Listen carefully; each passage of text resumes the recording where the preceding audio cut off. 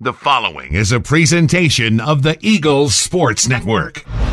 This is SeeingEagles.com. I'm Matthew Osborne, joined alongside senior Lucas Siqueira after tonight's 4-1 loss to Mars Hill. First off, Lucas, you scored the only goal tonight. Break down that goal in the last minute of the first half. Yeah, that gave us a little hope because we could come back after that. We got a little excited about scoring before halftime.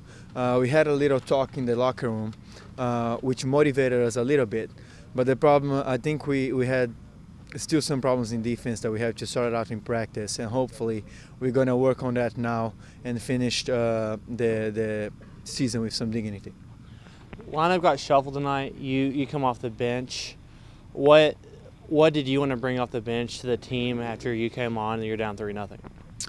Yeah, so it's a really challenging position to be on the bench when we are down 3-0 and you come on. But at the same time, it depends a lot on the mindset that you have. I was thinking, well, since we are down 3-0, right now it's just a matter of putting as much work as I can. And if I can add anything, it's an extra motivation for the other guys that are already beaten up over there. So I think I could help in that matter. I've been starting the other games and I was pretty tired, so being on the bench was good because it gave me some rest to be able to give as much as I could when I got in.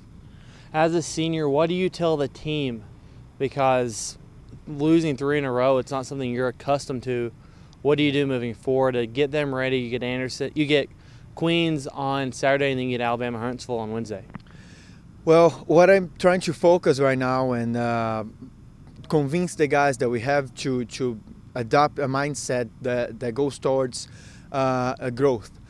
So right now I'm trying to tell them it's not about results, it's more about growing and learning and coming together not just as a team, but growing and learning as individuals as well. And these moments when we have adversity are the best moments for us to grow and become better players.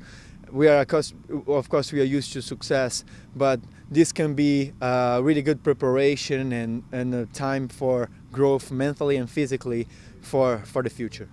Well, thank you for your time, Lucas. He is Carson-Newman, soccer player Lucas Siqueira. I'm Matthew Osborne, and this is SeeingEagles.com.